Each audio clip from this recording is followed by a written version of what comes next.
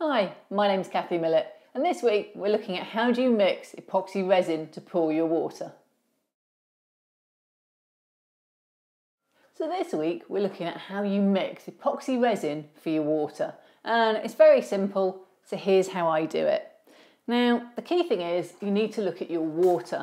In this case I've got magic water, and you can see not a huge amount left in the bottles, but it's a 2-to-1 mix. This is a much bigger bottle, that gives it away. This is a smaller bottle.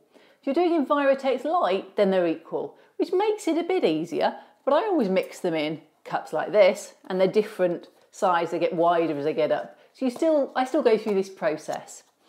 So what do? Well, I get my my mixing. In this case, I always use a plastic glass because they're cheap and they're easy to dispose of. I just put the cup on my scales and I turn my scales on. So now the weight of this is not included in the measurement on my scale, so I don't have to deduct the weight of that. And I want to do a 2-to-1 mix, and I don't necessarily want to produce a lot, but what I'm going to do is do probably 25 of this and 50 of this. So I now get just some normal bog standard tap water, and I pour it in until I get to 25. Oops. Or in this case, 32.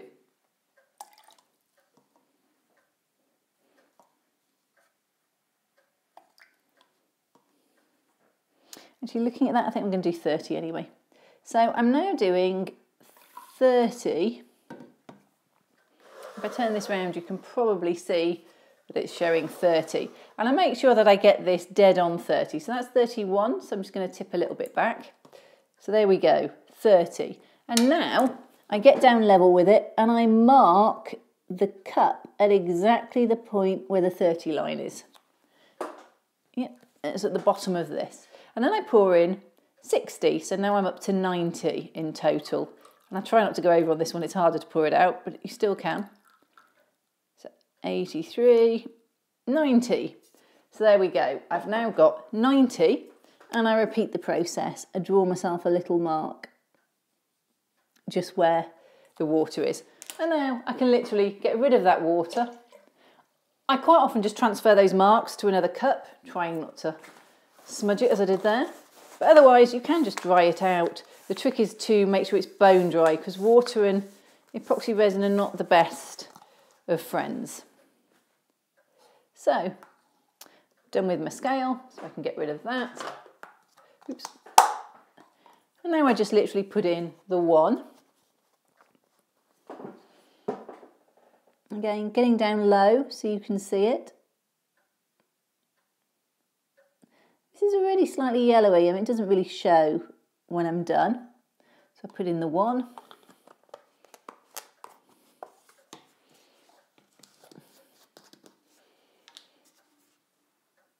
And then I put in the 2.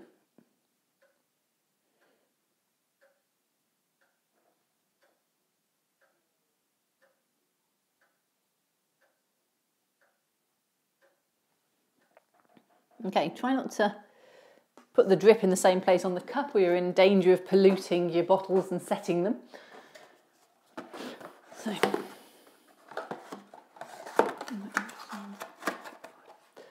there we go. Trusty stirrer. Now you see these all over the place. McDonald's, Starbucks. I've actually got thousands of them because I got them as a Christmas present one year, which is great. So you literally just mix it. And it's quite easy with the magic water. You have to mix it until it goes completely clear, and you can see in here when it's not right. At the moment it's got a very a glossy look to it, and you can see when you stir it that there's trails. That has to totally disappear, which doesn't take that long, but you then need to carry on stirring. And I have been accused of over stirring in the past and putting bubbles in, so I try not to, but you do need to make sure you get from the bottom to the top, because the first one went in at the bottom and the second one went in at the top, and if you don't mix them up you'll end up just stirring the same layer time and time again. So make sure you get everything in, all around the sides, nothing caught up, nothing around the bottom. Now this is beginning to clear, I can still see the few trails. And it's supposed to take 5 minutes to do this. Now I have to say I often get bored before the 5 minutes, but I have had some that haven't mixed properly, so I do recommend you go the full 5 minutes. And looking at this, you have a decision if you want to put paint in. I normally put it in at this point when I've gone clear, so the liquid looks clear, so I know it's more or less mixed. Then I put the paint in. Now I'm not going to do it at this instant because I don't actually want it in the what I'm going to use this to pour for. But I've used all sorts. I've used everything from enamels such as Flowquill through to acrylics, and a couple of drops. I would say only put a couple in, and I mean small drops. You will easily overpower this and make it look like mud, and well, it's not a great look on epoxy resin. A lot of mud.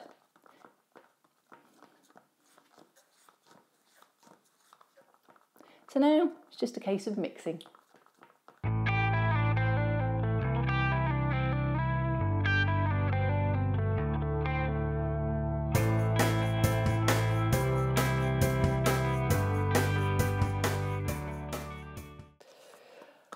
Well, that's well and truly mixed, and now it's ready for you to use in whatever application you want your Envirotex Lite or Magic Water epoxy resin to be used.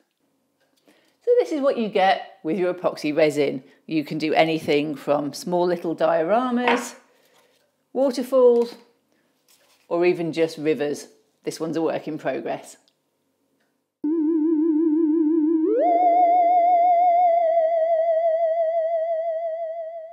This week, the mini Cathys are travelling in time as they think about the last time they made epoxy resin.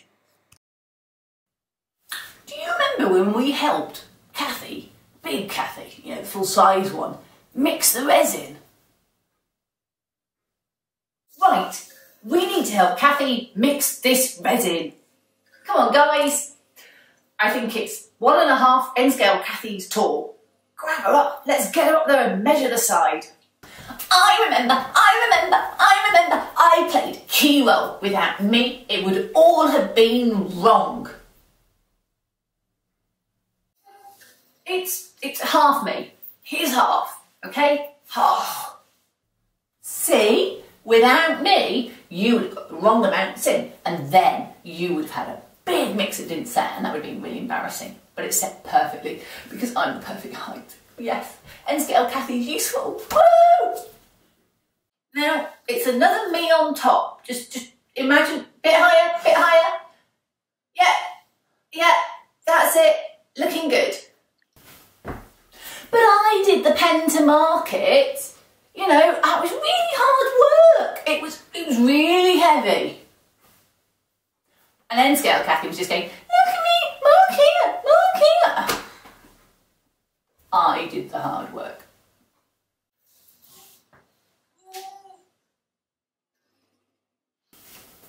I did the mixing. Pour the resin. Steady. Hold it. Hold it. Steady. Oh, come on. Quick. She's got to fast the car.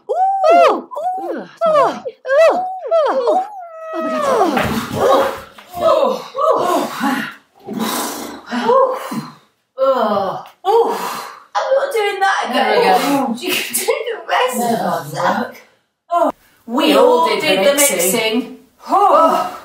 Never again. Oh, my head hurt for days afterwards. Let's hope the mini Cathys are back with us again next week. Tune in and find out what they're getting up to.